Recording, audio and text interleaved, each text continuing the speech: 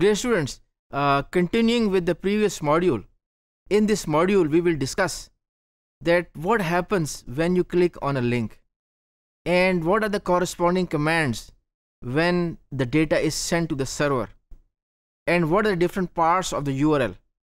So all those nitty-gritty details will be discussed in this module. So let us start with the outline of the module.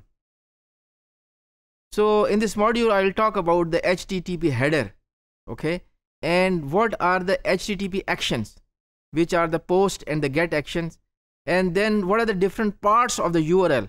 There are 6 parts of the URL which we will briefly talk about, and how do we send the data, what are the pros and cons of sending the data using part of the search part and sending the data as part of the message body, and what are the pros and cons. So that things details will be discussed in this module. So let us go into more details. So we have whenever you click on a link, whenever you type a URL in the text box of the browser, okay, or a command is executed, what is happening at the backend, what is happening in the background, right? So we have a message, okay, we have a message, okay, and that message has a header and that message has a message body also. So where does that message comes from? Now that message comes from the web server, okay. You are sending a command and the server responds. So the server responds based upon the command which was sent. Now it may happen that there is no message from the server, so that message then is generated from the client side also. So what you are seeing technically on your screen is the message. Now that message consists of 3 parts. These are the 3 parts of the message. It consists of the action, it consists of the URL. This URL itself consists of 6 parts, and the HTTP version also, okay, and then of course is the message body and the response. Now most of these things are written in the weblog along with the version of the browser also. So what are the action? Now action, there are 2 types of actions, which are the get and the post. So what is the get up? Generated web page, okay. Now this web page is a dynamic web page and this web page is generated by the web server. So the get action results in asking the web server to generate a dynamic web page. I think it is clear now. And then is the post action. In this module and in the coming modules we will be going into more details about the get and the post action. In the post action basically is a transfer. It is used in the submission of a form also. It could be audio, it could be video, and so on, right? So we'll of course go into more detail and the things will become clear. So post action is mostly involved in submitting a form. What is in a form, that we'll be discussing very soon. So parts of the URL, as I mentioned, the URL consists of 6 parts. So we have this scheme HTTP, and this is followed by colon and 2 slashes, right? And then is the host name. The host name is that from where or what is being referred. So that host name could be, for example, www.yourdomain.com, okay, data2bi.biz, cnn.com, or it could be an IP address. If it's an IP address, it could be consisting of it's basically alphanumeric. So we have those numbers, 4 sets of numbers and a dot in between.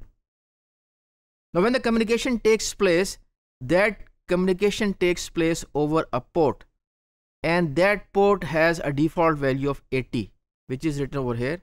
And of course depending upon the nature of the application and depending upon how the application has been developed, that port number can vary, but the default value is 80, okay.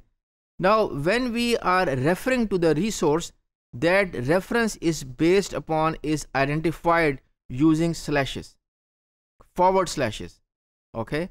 Now if the resource being referred is on the local computer, the computer on which you are working. For example, you are developing a website and you are testing it on your local machine. So the reference is on your local machine.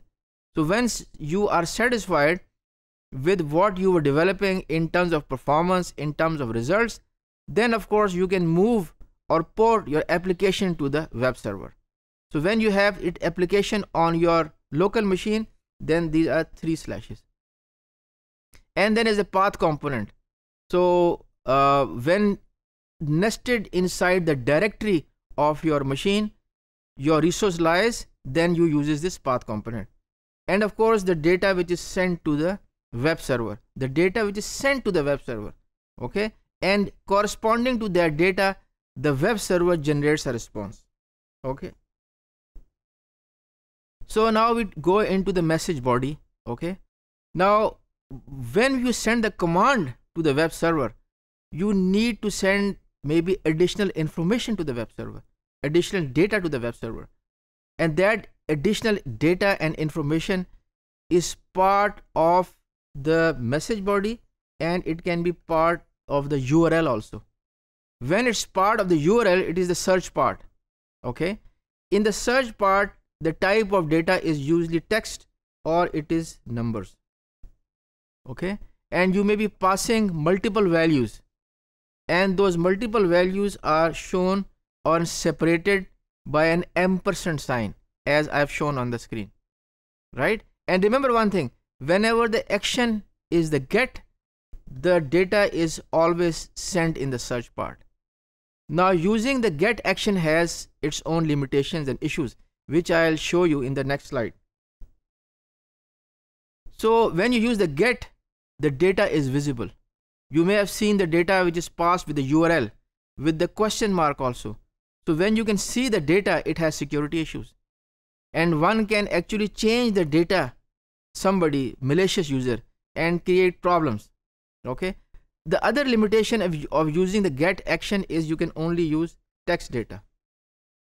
Now although you can send a lot of data with the get action, right, but there are certain browsers which have issues handling large text in the get action. So the other option is the post. There are many benefits of using the post. One of the benefits is the security. Data is not visible. Whatever is being sent, okay, from your browser to the server, that is not visible to the users, which are the client end. And you can send multimedia data, you can send multi-part data, you can put multi with many things. So all that data is passed using the post action in the message body. And finally, you can work with usually long messages, usually long message bodies. So depending upon the application, right, you may use get or you may use the post action. So in the subsequent modules, we'll talk more about these two actions. So that is all for this module. Thank you very much.